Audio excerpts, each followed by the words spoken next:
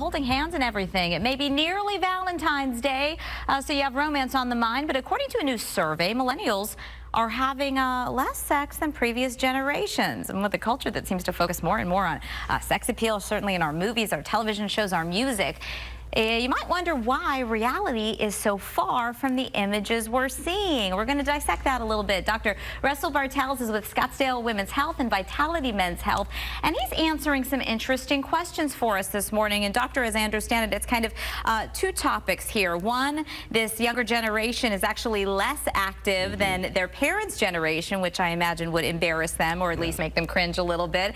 And then the other is that, generally speaking, people seem to be less active, letting life and maybe health issues get in the way. Yeah. Well, it seems like we're a little more stressed out these days. We're not sleeping. Maybe we're drinking a little more to deal with the stress. There's some performance anxiety in the men these days. Erectile dysfunction is at higher rates than in the past. And technology is creeping into the bedroom, and I'm not talking about sex toys, I'm talking about our phones in bed, and we're socializing on social media instead of with our partners inches away. So it's a complicated scenario, and I see it day in, day out in my practice, men and women asking for help with boosting their libido. And it's complicated, and we have to take a multi-factorial approach to it. Lifestyle, you know, let's meditate, let's yoga, let's exercise, let's have healthier eating habits, healthier lifestyle. Get to bed earlier, you know, consume less alcohol. These are some of the things, and get technology out of the bedroom, unplug a little bit and focus on your partner. But there are sometimes hormonal issues that we need to address. Boosting testosterone in both men and women is very important to boost our sex hormones, which stress can drive down. And then for the men, there's great treatments for erectile dysfunction. And, you know, we're aware of testosterone, we're aware of Viagra and Cialis, but there's some non-medical, non-surgical things that we can do, such as a procedure called GAINSWave, which is using sound waves, not new technology, but becoming more popular, sound waves passing through the penile tissue to kind of rejuvenate the tissue, release growth factors, and break up some of the clogs that are in the microvasculature by just kind of rattling the pipes a little bit. The blood vessels, we're getting more blood flow.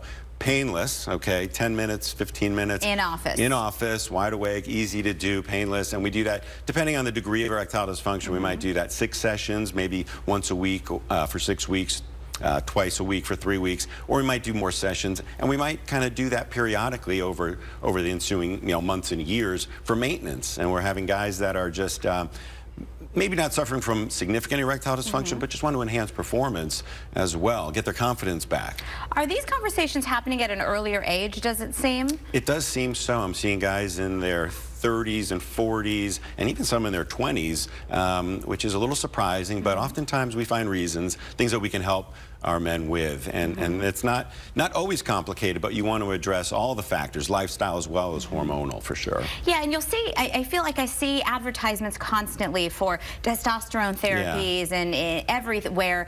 I mean, there's got to be some risks to going that route too soon when your body doesn't need it. Absolutely. I mean, we want to make sure that if that's the case, I mean, that it really is the case, that it's low testosterone. Lab testing will help us understand that.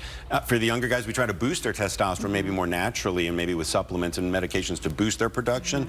But if testosterone administration is appropriate, it really can be a game changer. But we are seeing it in younger guys too. There's some things going out in the world there that are driving testosterone levels down.